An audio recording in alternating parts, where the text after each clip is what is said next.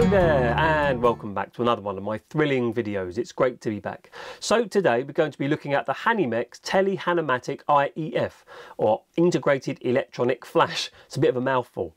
So before we open this box and have a look at this lovely camera from 1976, I believe, just a little bit more about the brand. So Hanimex was founded by a gentleman by the name of Jack Hans. And he started out by importing European cameras to Australia, as well as various SLR lenses. He's quite an interesting fellow, Mr. Jack Hans, so have a little look online about him. He's got an interesting kind of heritage. He studied in England for a period of time before moving to Australia. And if you hadn't figured it out already, no, I didn't figure it out, so you wouldn't have. Hanimex stands for Hans Import Export, so that's pretty cool, almost like Amstrad, but you know, many years before that. Kind of what was Amstrad for? Alan Michael Sugar Trading. Hans Import Export, so not a dissimilar idea. Anyway, I digress. So at some point Hanimex started to manufacture their own cameras and become somewhat synonymous with like a long line of 110 film cameras. And if you wasn't aware, 110 film was introduced to market by Kodak in 1972. But as time went on, other brands produced their own film. So anyway, so looking at the camera in this video, it appears to have been launched to market circa 1976, 1977. But what was cool about this camera, it's when I opened this box up, and it was like literally brand new. It's crazy. There was a yellow guarantee card in mine, which was cool. They purchased it on the 20th of August 1977. So still have this guarantee card. So 46 years on, maybe I'll contact Hanimex. Oh, I can't because they're no longer a company. Oh, so anyway, without further ado, just gonna open this box up, have a little look at the box. So just before I do that, this is basically the main picture on the box of the camera, telling you everything.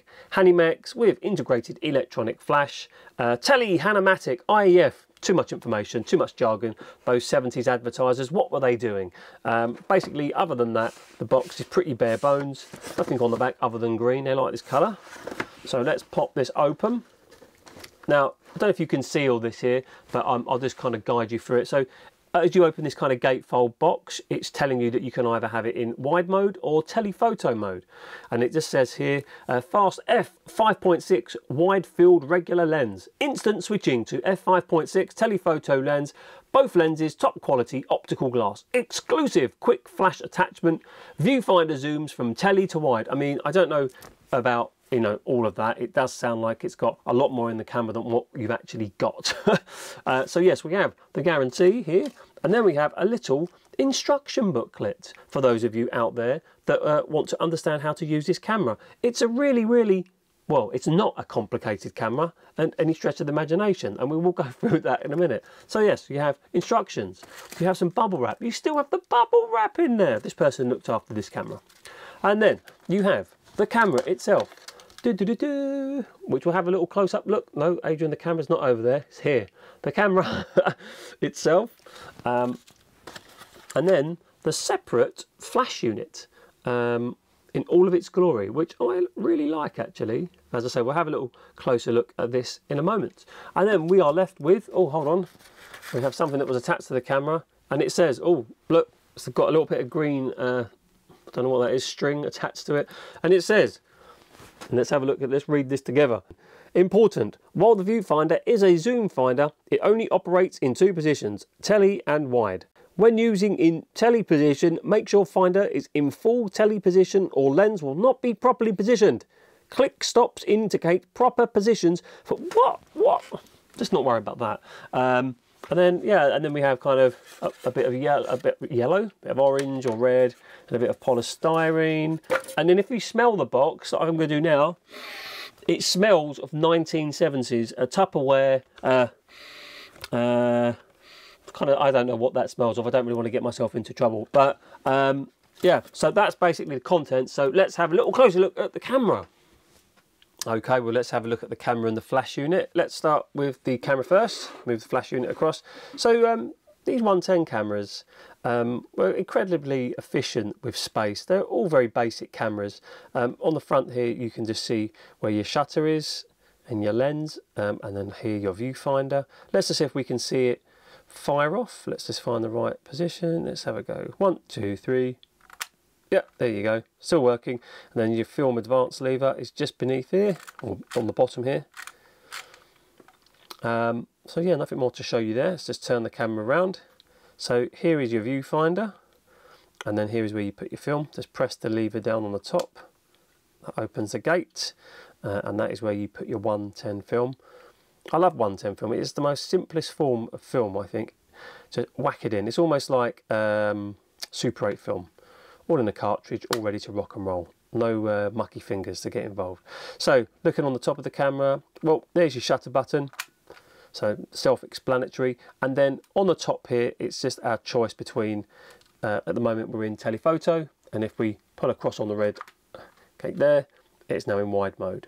Wide mode, telephoto, and it just zooms in ever so slightly on the picture. And something I must point out, because I actually didn't realise until I'd finished shooting, I thought when I was pulling the switch across it was changing the distance, but it's not. So you can see at the moment, if I can get that focus, it says 2 to 3 meters, and if I push this little black lever, it now says 3 meters to infinity, and you can do that on both modes. So apologies for that, it's quite tricky to show. So yeah, when you pull this across, I thought it was changing it, but it wasn't. You have to actually manually change it yourself. So nice little feature that. Is there anything else that I need to talk to you about? Oh, this is disappointing. I wanted these to be quite squishy, and they are ever so slightly squishy, but they're not as squishy as I would like them to be. Not quite sure if they were meant for grip, or if they were just meant to be kind of aesthetically pleasing. I don't know. But yeah, little tripod hole there. Advanced lever there. That's it. That is it. It's basically whack your film in, shoot your picture. That's it. Bare bones, but great. So the flash unit, really cool. I hadn't seen a separate flash unit for these 110 film cameras. I only have one other one. I've reviewed 2 in the past, but it's really nice. And obviously, like any of these kind of flash units back in the day, they take batteries. I can't remember which batteries these take. Let's have a look. Ah, 2 AA batteries. Can I get it back in? There you go. So it's simply a case of just turning it on. Now let's see if we can hear the buzz. This takes me back to when I was a child in the 80s.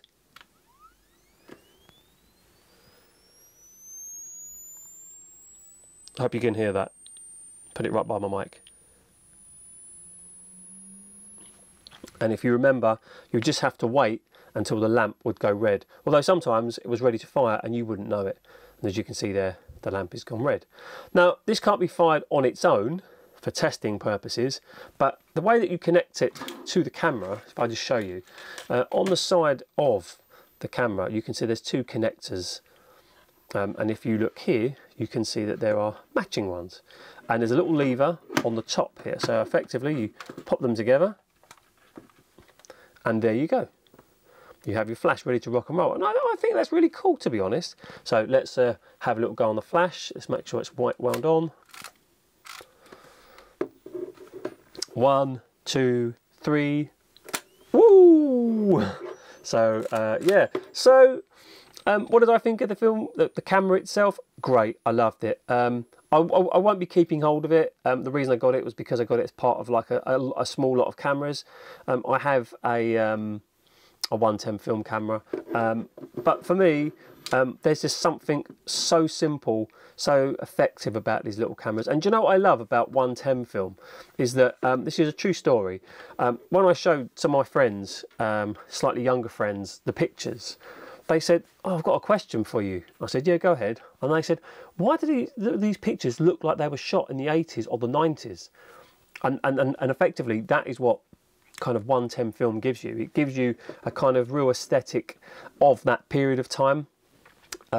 So if you're kind of wanting to, you know, take photographs and have a kind of look from, say, like the 80s or the 90s, even the 70s. I mean, this is when the camera come out. This is the camera for you.